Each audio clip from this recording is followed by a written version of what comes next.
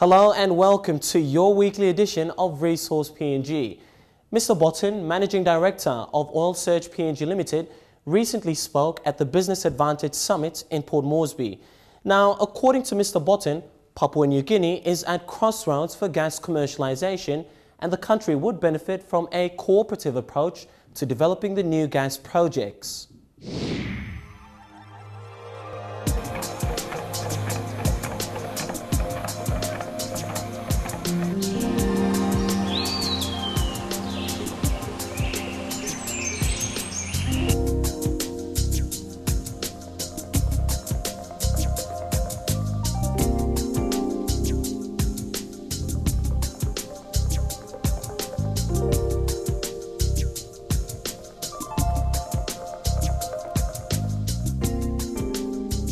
According to Peter Botten, Managing Director of Oil Search Limited, Papua New Guinea is at crossroads for gas commercialization.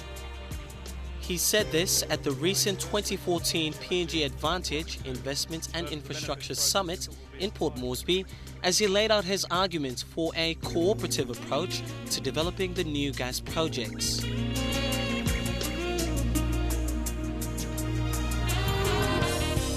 Significant reserves have already been discovered in PNG, which will require building at least 3 new gas processing plants over the next 5 to 7 years at a cost of approximately 25 to 28 billion US dollars. Mr. Botten said that PNG had been good for oil search, returning 754% in shareholder returns over the last 10 years. Botten said a lot was owed to the fact that there was relative political and fiscal stability. Oil Search believes that 3 more trains or processing plants out in the Gulf and Highlands is very likely, and that they plan to deliver over the next 5 to 7 years, leveraging as much as possible the infrastructure that currently exists in these regions. At present, Hides is the largest field in PNG, although more reserves could be found in the Elk Antelope field in the next few months. Analysts had predicted a further 5 billion barrels equivalent of oil could be found. That's about 30 trillion cubic feet of gas.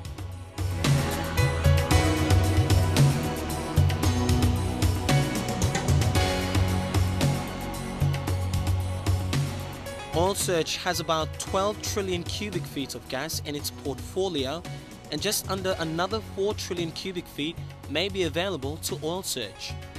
The amount of proven and undeveloped gas totals about 14 trillion cubic feet. The first PNG LNG plant contains 9 trillion cubic feet. There is already basis for a significant expansion of LNG business in PNG.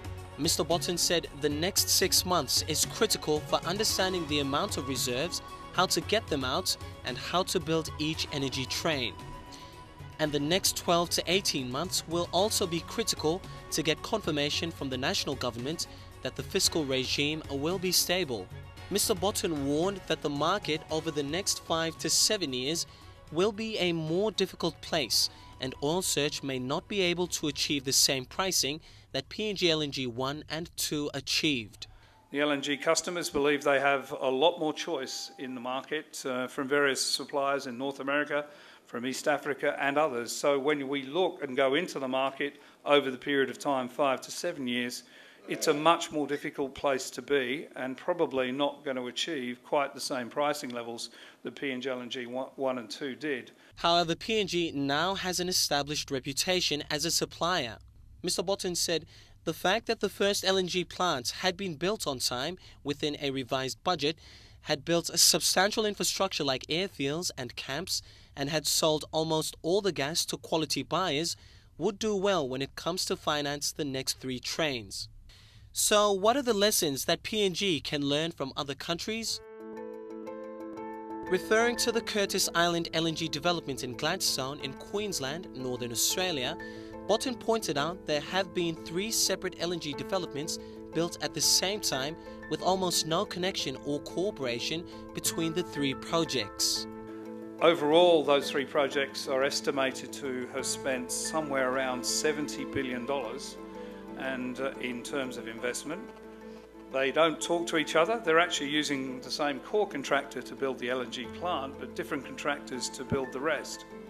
And when you look at the $70 billion or thereabouts that is being spent there to build these projects, the three of them all sit there and you can see 3 lots of tanks, 3 lots of jetties, 3 lots of camps, all of which duplicate capital, all of which reduce the speed to market, and all of which erodes shareholder value across all 3 projects. What we don't want to do in PNG is to have that lack of coordination in any new development across any LNG business that we have up here. The lack of coordination between gas developers will be costly and inefficient, with the government as the only entity to be a shareholder in each gas development company will end up losing the most.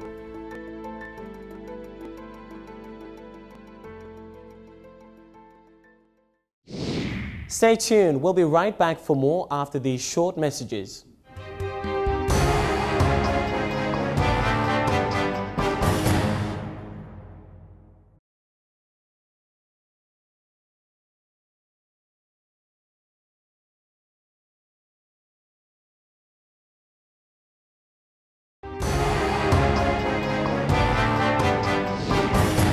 Thanks for staying with us.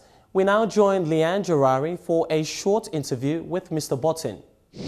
I have with me on the show tonight Mr. Peter Botten, the Managing Director for Oil Search. Welcome to the show, sir. Good to be here. How are you? Very well. So oil liquids from ExxonMobil's gas export is being blended into crude oil, almost doubling crude exports. What are your plans and how are productions this year? Well, obviously the commissioning of PNG LNG has and commissioning it early has been a huge achievement for Essar Highlands and ExxonMobil, and obviously that flows on with such a smooth process to higher production, and we've adjusted our production guidelines during the year to reflect that early commissioning and smooth development of the project. We're right at the top end of our production guidance at the moment of around 20 million barrels of oil equivalent this year, oil search share, and that's a significant record for us, and both production of LNG and also oil is going very strongly for us. Okay, so you have been promising increase in dividends. Is it likely to happen anytime sooner since the production has started earlier? Yes, it is. We hope to be able to announce a significantly higher dividend stream and a predictable stream to our shareholders in February at the 2014 full year results. It is dependent on passing a number of financial operations tests on the project, but if they pass, as we hope we will, we'll be able to improve and significantly increase our dividends from early 2015. How soon will the third train be ready for the PNG LNG project? Well, today I was discussing what I think to be the future of the gas sector in PNG. And although it's an oil search view probably only, we see at least 3 trains coming over the next 5 to 7 years, subject to a range of things happening in the short term, the first of which is establishing the reserves. We're one of the very few companies that straddle both the potential development at El Gantelope with Interoil and Total, and we also obviously are part of PNG LNG. Our future is being, to a degree, plotted for us by our major strategic review that's taking place in the company now, and we therefore will have some plans for the next 5 to 7 years as to how we can participate in the growth of the sector in this country. Okay, so now that the Middle East has gotten pretty serious, the situation over there, will Oil Search be depending more on the oil and gas here in Papua New Guinea? Well, oil and gas assets that we have here make up about 98% of our total business. So if PNG goes well, we go well.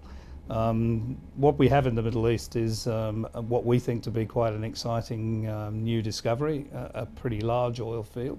And as you say, the security situation in Kurdistan is not particularly good, but our actual operations have not been seriously impacted by that, and we keep our people safe and all our people are there.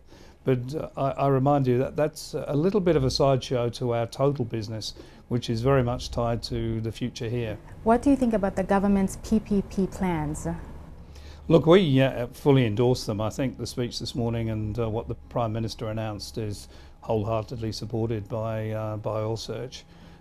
We think the private sector needs to step up and help the government deliver a range of services and be part of the solution for delivery of services across the country.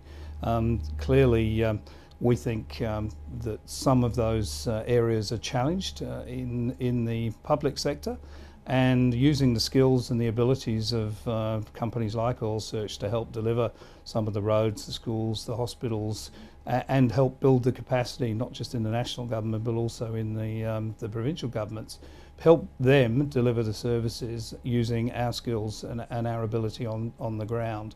And in actual fact, Oil Search has now some 30-odd private-public partnerships, primarily through tax credit projects, to deliver something over 400 million kinas worth of value on behalf of the state, already going on, whether they be Maria House or La Robson Oval or some of the roads in Southern Highlands, some of the schools, some of the other infrastructure projects. So we're very, very much a supporter to play a role, not just in infrastructure but also in power delivery.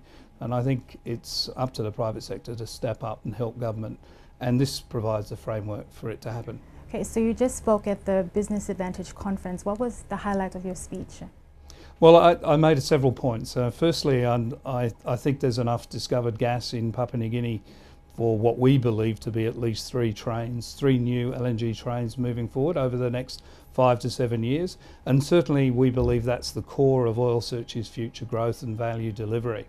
There are a number of things that need to happen to make that work, and first off we need to confirm exactly where the reserves are and therefore scope how small or large the projects we're going to build. Oil Search straddles a number of major projects, and certainly we're involved in PNG LNG. We're also involved in the El Cantaloupe Total project, Interoil project, and we think that working cooperatively between the projects, there's a lot of value to be had in terms of delivering both projects, both likely projects in a timely and cost-effective way. We think the future of PNG is really exciting, but there are a number of things we have to do to help that happen, and that's to make sure, working with government, landowners, etc., that some of the services that are needed out in the projects areas and around the country, such as power, are delivered, and make sure that those things are happening, and that provides a platform for stable operations and the growth of our business. Thank you, Mr. Botten, for your time. Thank you. That was Mr. Peter Botten, Managing Director of Oil Search. Don't go away. We'll be right back after this short break.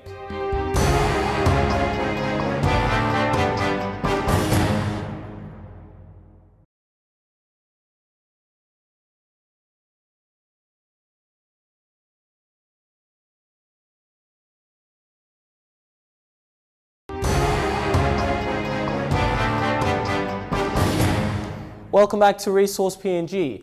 The Port Moresby Chamber of Commerce and Industry recently had a breakfast meeting where Talisman Energy gave an update of its operations in PNG. We caught up with Grant Christie, the Vice President and General Manager of Talisman's Australasia operations, and Mr. John Emery, Project Manager of the Sanley Project. Here's that interview. Talisman Energy, Grant, tell us a little bit about who you are, how big you are, and then we'll talk about what you're thinking about PNG. Fantastic. So Talisman is a Canadian-based company. We have two core regions, the Americas and Asia. We produce around about 375 to 400,000 barrels a day globally, and we have an annual spend of about $3 billion plus or minus. So. And your involvement in Papua New Guinea, who's your people on the ground, for example? Who have you got here?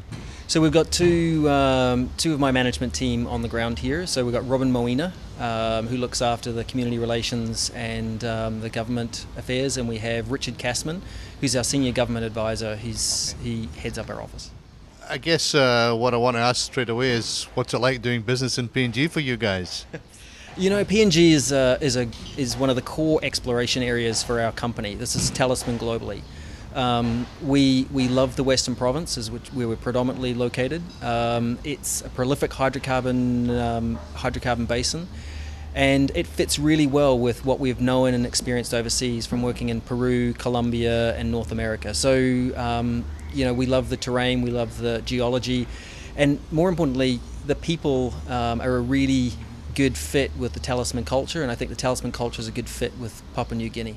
Okay, well that's encouraging to hear. There's not a lot of people would say that about the poor old Western Province, but the fiscal regime for you, working with provincial government, working with national government, how do you find that?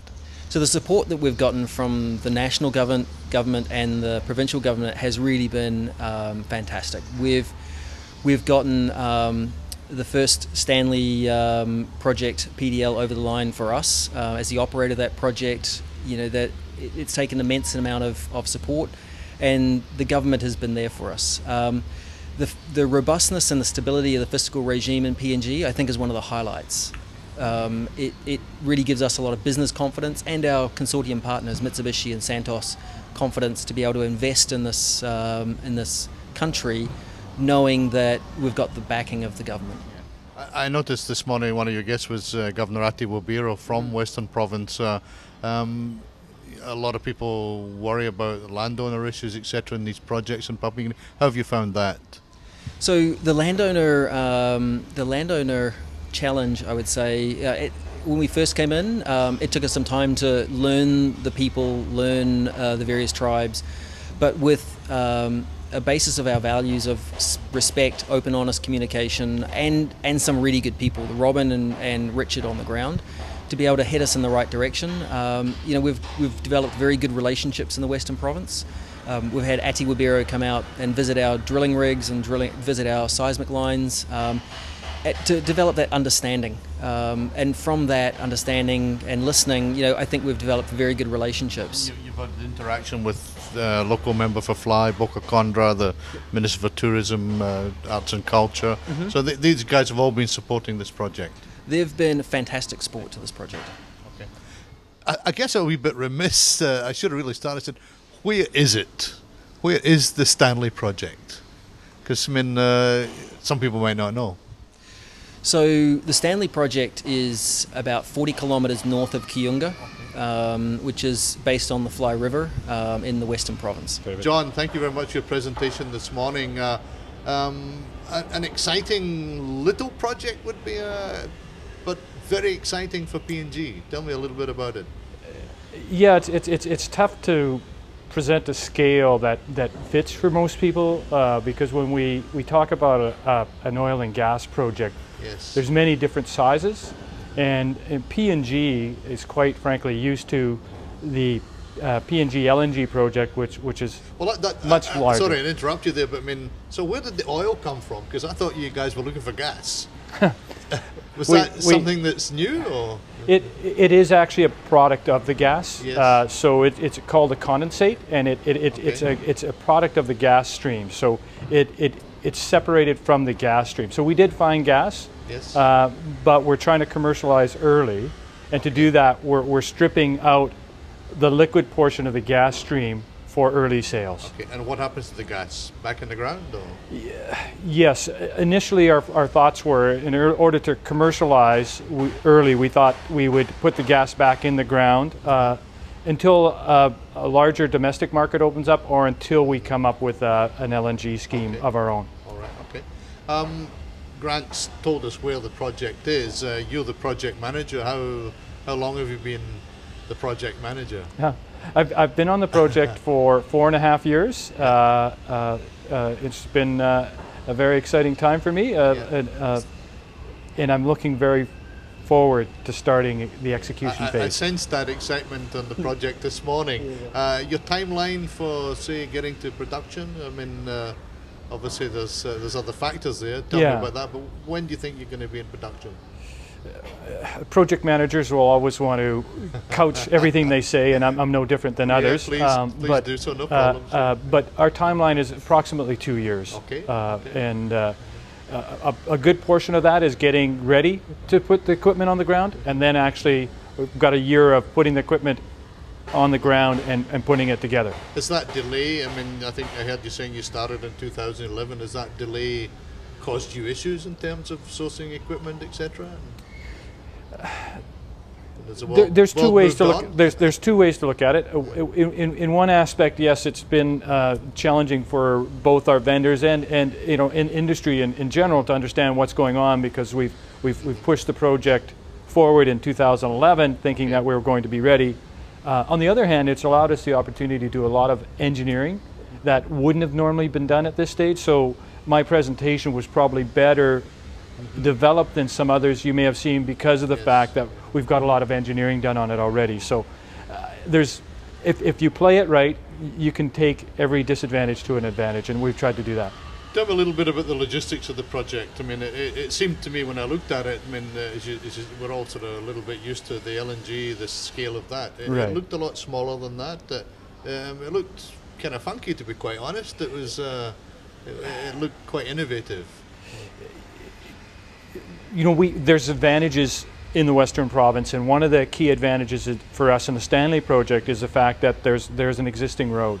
So we've got a great advantage in that there's a road that goes to the Octetti mine. We're taking full utilization of that in our development. With that road comes some limitations, and we've had to design our equipment for the road. Whereas other people get to design the road for the equipment, I've designed the equipment for the road. So you're talking about things like bridges and bridges, yeah, the bridges and load capacities of the bridges. So I've had to be very specific to my fabricators in how they develop the equipment. So it's quite technically challenging. So I assume then that a lot of the equipment is fabricated off-site then, sounds like? Yeah, this equipment is very specialized and has been developed over several years. So it's not something that can be just picked up and built by anyone. It's very sophisticated. So we're no different than PNG and LNG in that regard, whereas a lot of the equipment needed to come in from outside the country. And it's no different in Canada. Some of this equipment would come from outside of Canada as well. So it's sophisticated, and we're trying to put the best equipment on the ground. It's fairly at the front of the queue in terms of technology, this stuff. This plant processing facility will be as technically developed as any in the world. Okay, excellent. Production, what are you initially, if it's condensates and then eventually gas, what are you going to produce from this project? We've designed the facility to handle 4,000 barrels a day of condensate. That was an interesting way about designing.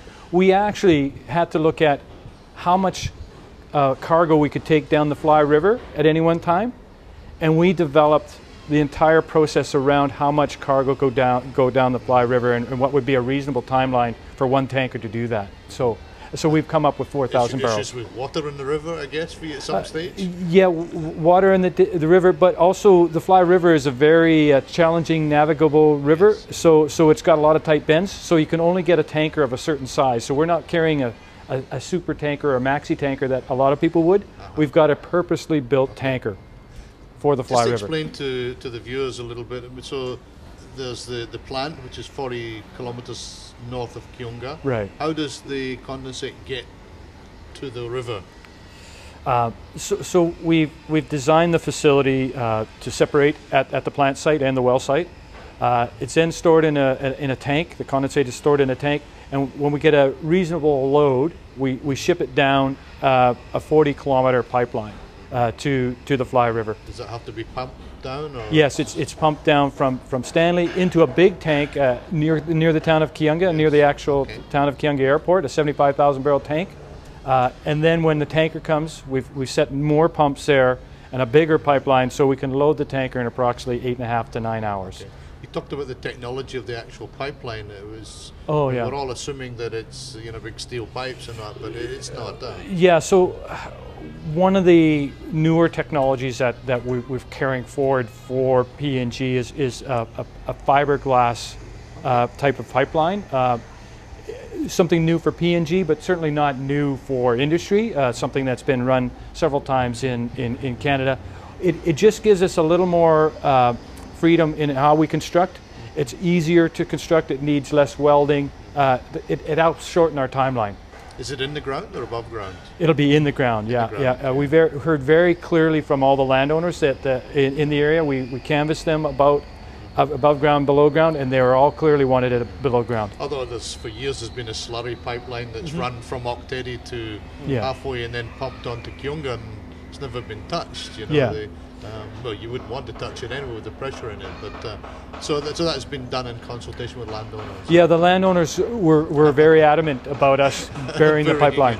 So we listened to that message and we buried it. Okay, I think that sounds like that might have been a very important message if it's coming from them. Yeah, absolutely. John, sounds like a really exciting project. I wish you well with that. I hope you can keep to that timeline of 2 years.